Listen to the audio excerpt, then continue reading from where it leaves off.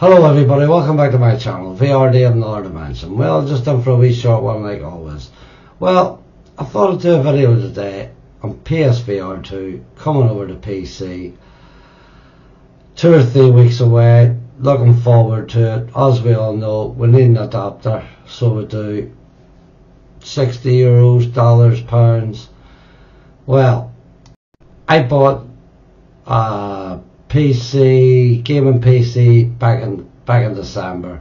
Took me about a year to save for it. Cost around, it's a 46 day, cost around 1600, 1700 euros, right about that, because I wanted a PC gaming rig for VR. So about February, around about February, I bought a Quest 3.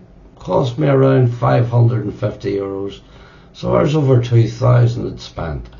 Well, we then played Phasmophobia. I played Phasmophobia, didn't like the graphics, so it didn't. So starting to think, was it a waste of money?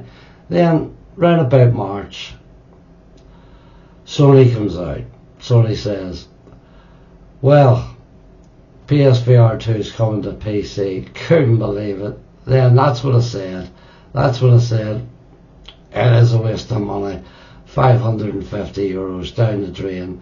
Because I was going to buy Half-Life Alyx. So I was. But then Sony came out, announced that, me, whoa, that's a 60 or 70 euro game. I'm going to wait. Sony announced August. I'll wait the August. Simple as that. So do you have a PC? Do you not have a PC? Are you bothered? Are you not bothered? Are you looking forward for coming over to PC? I certainly am looking forward to it. There's no doubt about it. As I'm saying, they are expensive if you don't have one, so they are. But as I'm saying, the games won't change in PSVR2. The games will keep coming. As I'm saying, you'll still have the haptics, the eye tracking, the head rumble, where you won't have in the PC, and you don't have the HDR, so you don't. So there is a big difference there. As I'm saying, no HDR for the PC, but you're still going to have the brightness. You know what I mean? On the OLED lenses, it is going to make a big difference. There's no doubt about it. It will make a big difference. It'll be better than the Quest 3. I'm sure of that. Because the pancake lenses, it is dim. As I'm saying, I prefer the brightness with the OLED. To me, it's a clear winner. It'll be head over heels better than the Quest 3, simple as that. Like, well, we're going to have a lot more games, simple as that. But no one, absolutely no one, can say the PSVR2 doesn't have any games. Now there's going to be a huge library there, so that one should be and will be brushed to the side for sure. Well, as I'm saying, to me, can't wait, absolutely can't wait to play Half-Life Alyx.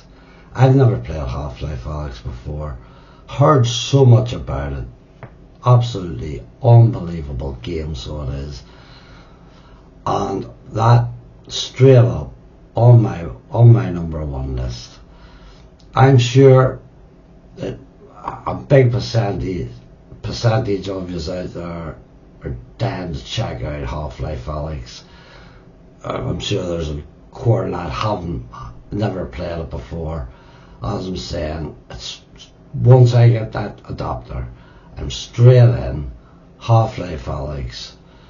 It is expensive, around about 60 or 70 euro, but doesn't bother me. That's my number one. I don't know, send me some comments, tell me what your number one is, but that's certainly my number one for sure. Well, everybody, just in for a wee short one like always. Hit a like and subscribe. it does help a channel, it really does. It is well appreciated. Until the next time, you take care, God bless, and happy gaming.